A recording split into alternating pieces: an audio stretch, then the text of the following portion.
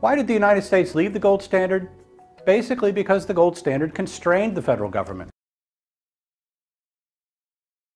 I get a lot of questions from students about the gold standard. For example, what is it? And why don't we have one anymore?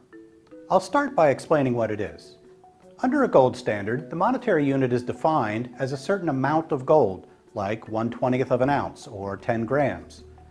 In the era of the international gold standard, before World War I, the US dollar was defined as a little less than 1/20th of an ounce of gold.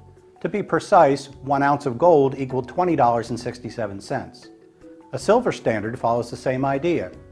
The British monetary unit, the pound sterling, originally meant exactly that, 1 pound of sterling silver. A gold standard can operate with or without government involvement in the minting of gold coins, the issuing of gold-backed paper currency, and the provision of gold-backed checking accounts. Historically, private mints and commercial banks were reliable providers of gold-denominated monies. Thanks to the banks, a gold standard doesn't mean that people have to carry around bags of gold coins.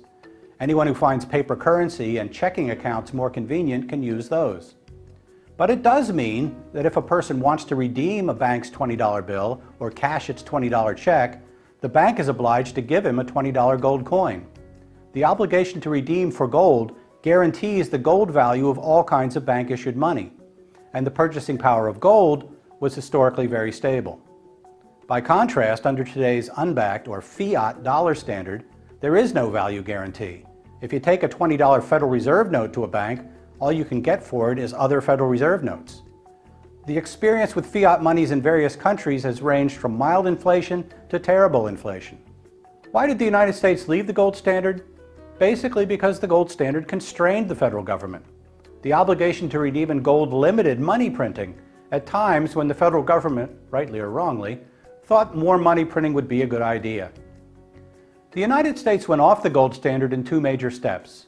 First, in the 1930s, under President Franklin Roosevelt, the federal government broke its promise to redeem Federal Reserve notes in coin for U.S. citizens. Private ownership and use of gold coins were actually outlawed. Individuals and banks were ordered to turn in their gold coins and bullion to the Federal Reserve. In the late 1960s and early 1970s, the Fed printed dollars rapidly. The falling purchasing power of the dollar triggered redemptions by foreign central banks, and the U.S. government began running out of gold. Rather than stop printing dollars, Nixon ended their redeemability in 1971. The money printing then accelerated, culminating in double-digit inflation around 1980. By contrast, inflation under the classical gold standard was never in double digits and averaged only 0 to 1% per year over the long term.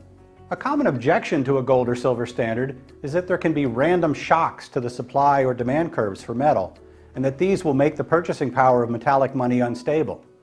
But historically, this was not much of a problem. For example, after the major supply shock of the California gold rush of 1849, as the gold dispersed over the entire world, the resulting inflation was less than 1.5% per year for about 8 years.